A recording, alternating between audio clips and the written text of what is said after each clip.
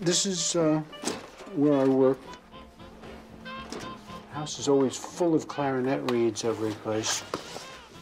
I bought this when I was 16. Still works like a tank. And it's a German typewriter, and it's an Olympia portable. I've had it my whole life. It cost me $40, I think. The guy told me it would be around long after my death. And I've typed everything that I've written every script, every New Yorker piece, everything I've ever done on this typewriter. It used to have a metal piece on top covering this, which I lost 30 years ago. One advantage, obviously, to a word processor is you can electronically cut and paste. What do you do when you have to cut and paste?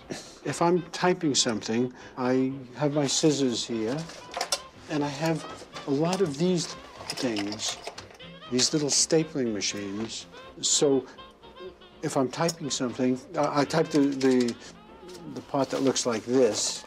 You know, nobody can really type my stuff. It looks terrible on the page, so I have to type it because I have arrows and all kinds of things. But when I come to a nice part, then I cut that part off and staple it on to something else with this. I mean, it's very primitive, I know, but it works very well for me, and I can type. You know, I mean, I can touch type, so there's no problem.